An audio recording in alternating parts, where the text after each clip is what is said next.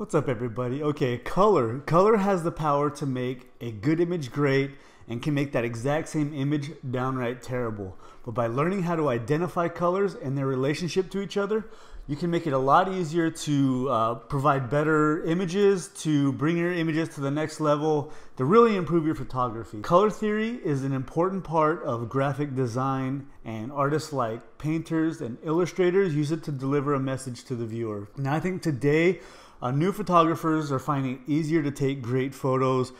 Technology and the easy access of knowledge, like places like YouTube, you can really learn how to do really complex techniques like luminosity masking, exposure blending, and focus stacking. There's a bunch of tutorials all over the place on how to enhance color, how to enhance contrast and sharpness, but what I don't see a lot of is why and when to use them. In this video, I want to try and explain color theory and how to apply it to your photography. What is color theory?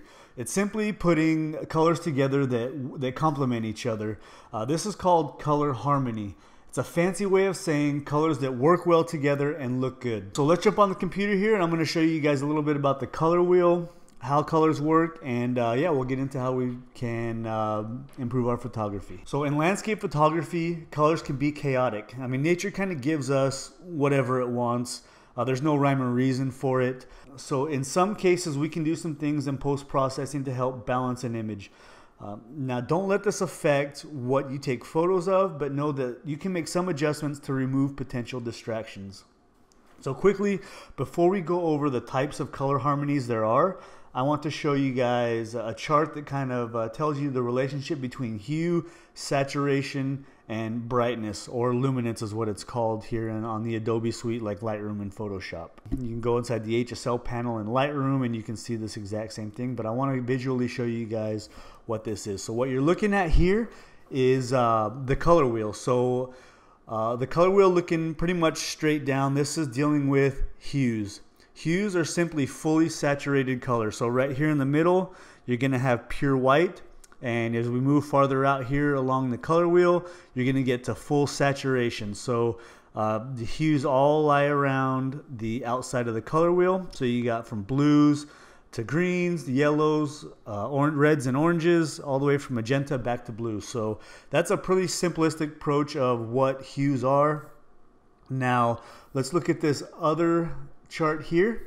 So what we're looking at here now is, if you look a 3D version of what we were just looking at, you got your saturation up here, which is from white to fully saturated.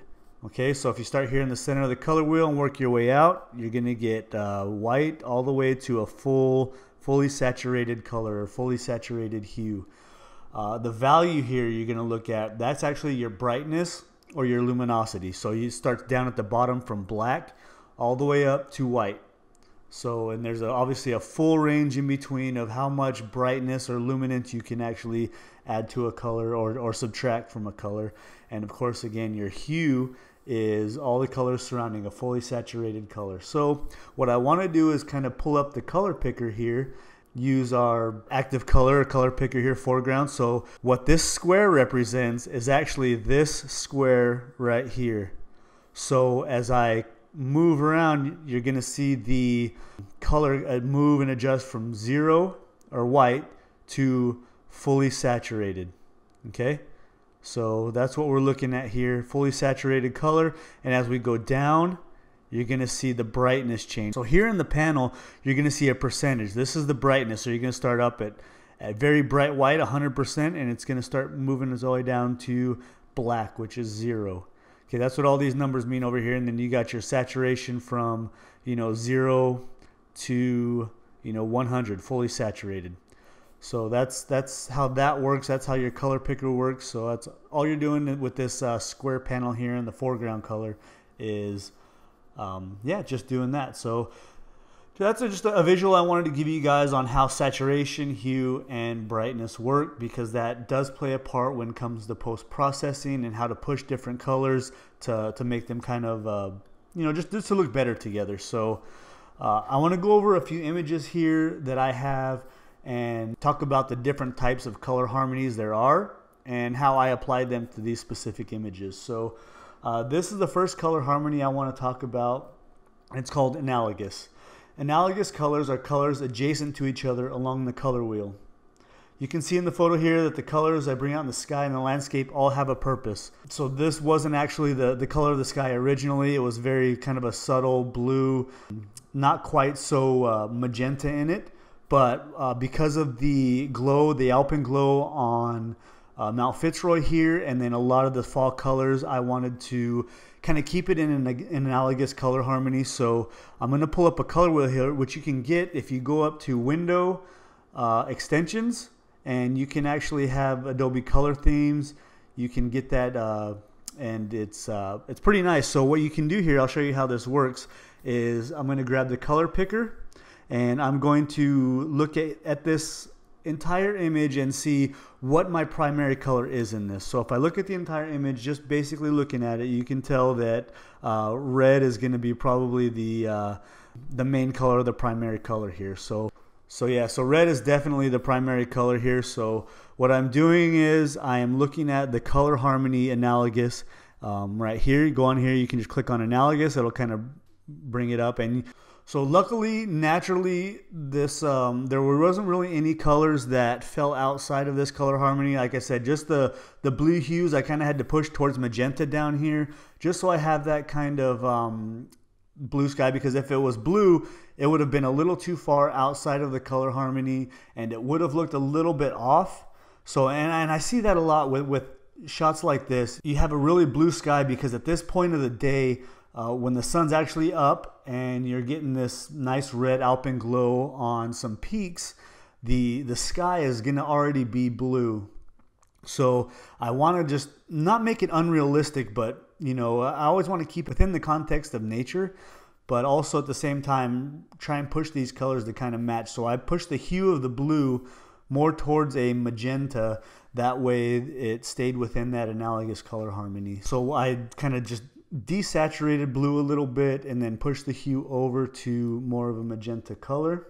Now I can go crazy with saturation and contrast and Orton effect and warp mountains and all that kind of stuff, but you know, you can see how I can push colors in the sky to be more magenta, add a bit of different saturation in the reds and in the clouds to make the fall colors in the bush by the waterfall, so all the colors fall within that color harmony. So other than that blue sky, everything was pretty close. You know, all the reds in the fall colors in the foliage, the waterfall doesn't have much color. This kind of had a little bit of a green tint to it that I had to kind of desaturate and really kind of take the edge off of it, I guess you can say. It didn't distract from anything. You know, everything right here, I was able to just kind of push towards that analogous color harmony, and yeah, it came out pretty good, I think. Okay guys, so the second color harmony I want to talk about is called complementary. These colors lie opposite of each other on the color wheel. This is an extremely popular color harmony. Hollywood movies use this, and you'll see in a lot of travel videos here on YouTube as well. Now, an example of this is teal and orange. Super popular, especially on Instagram. It's warm and cool tones. You know, warm and cool colors. You know, it's very attractive. You know, people will put like teal in the shadows or in the sky, and then, you know, put a warm orange color, you know, in the midtones and the highlights. And it's an image here I took in the dead forest of Patagonia. Now, this is a very muted and desaturated version of complementary harmony. Now, there were some greens on here. You can see some of the greens, but what I did was I desaturated and kind of lowered the brightness on them to keep them from being too much of a distraction. I wanted it to be just mainly blues and yellows. So what I want to do here is kind of click on what I think is the main color, which is a blue. Now come down here to complementary, and you can see, oh, sorry, no, so I forgot to add this. Okay, there we go.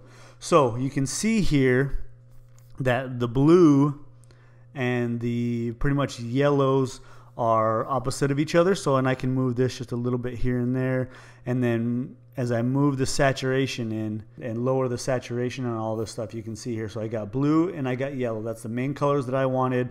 Green is obviously outside of that color harmony. So what I did was I really desaturated these colors and just wanted to bring out those two colors in particular. And so I think this image here, besides being obviously one of my favorite images that I took in Patagonia, it was something that I deliberately did to keep within this complementary color harmony. All right, so the next harmony I want to touch on is monochromatic. A lot of people think that it's just black and white, but it can be all one color as well. So black and white obviously is monochromatic. This image here I wanted to show you guys because I could show you a black and white, but I wanted to show you guys another image of actual color that can still be considered monochromatic. There can be differences in brightness and saturation within that color, but still only consists of one color. So in this image I use varying different blues in the sky, and then also on the mountain, some of in the snow here.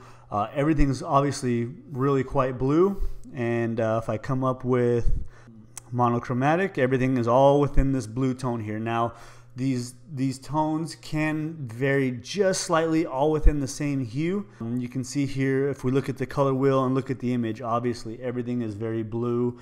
It's a moody image, and something that I did deliberately to, you know, really just make it extremely moody. This is obviously a creative rendition of the scene. Now, it obviously didn't look like this, but, you know, I flipped it to black and white, kind of liked it, but I wanted to kind of experiment with a blue moody tone, so I added a bit of blue to it, and really liked the way it turned out. But yes, this is definitely considered monochromatic. All right, guys, so this next one is a obviously very colorful image. The next color theory I want to talk about is triad. I took this photo in Kauai on the Nepali coast. One of my favorite photos. This is actually a handheld pano because I forgot my tripod. We had rode a helicopter on the Nepali coast earlier in the day, and just completely left my tripod back at the Airbnb. So, but anyway, it turned out okay, and this was actually completely covered in cloud about 10 minutes before this happened. As soon as that sunset, man, that clouds broke up, and this just absolutely fantastic. So anyway, a little bit behind the scenes there of this photo, but so you can see there's a lot of green warm tones. You can see there's kind of a bluish magenta, and then you got some reds up in here and oranges. So if you look at this though, these greens, when the sun hits it, it's actually quite a yellowish orange color, and most of these, what you would consider greens, are actually more on the yellow side. Now what a triad is triads are 3 colors evenly spaced on the color wheel. So you can see, like I said, I have greens, yellows, and blues in the ocean. Now there was some yellow that was very light in the sky as the sun was setting that I noticed during post-processing. It didn't really go too well with the rest of these colors. I kind of felt it fell outside of the color harmony. So I was simply cropping out part of the sky up here. I kind of got rid of that, so I used cropping instead of color adjustment to get rid of a color that was in the sky that I didn't really think went well with this particular color harmony. The decision to drop the sky was both a compositional choice as well as color harmony. But what I can do here is click on I can even click on this blue color here and then use it as a selective color and then go to triad, and what you're going to see here is I have green, I have a bit of yellow, and I have a bit of bluish magenta, and that's all of these colors here. You got your yellowish orange warmer tones, you got your green, yellow, and then you also got your blues in the ocean here. So this is a perfect example of triad.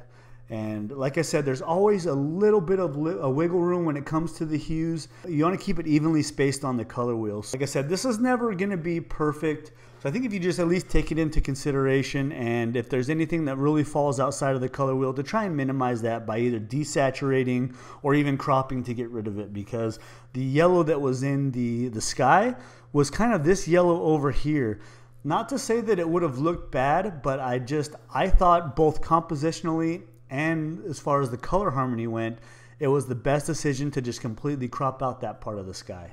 All right, so this next photo is from White Sands, New Mexico, and the color harmony I want to talk about is called Dyad. Now in Photoshop on the color wheel, this is actually labeled as compound. So it's defined as 2 colors spaced 2 hues apart. Now there's a bit of flexibility with this color harmony, as well as any time you have 2 colors. There are many different color combinations that go well together that don't necessarily fit into any particular color combination. what I want to look at here is you have kind of some orangish pink and blue. So I'm going to click on this orangish pink here, set it as the primary color, and then you can see here how, let's see, compound. So compound is, like I said, 2 hues apart, but this can actually be flipped.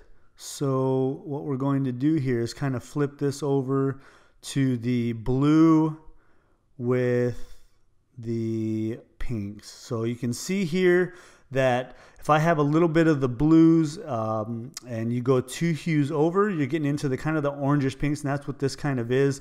Now, this particular color here kind of falls more towards the reddish, but I think this works well. And then this actually kind of falls more towards a little bit more pink in some of these areas. So like I said, it's kind of a gray area a little bit, but this was an image that I thought would go really well.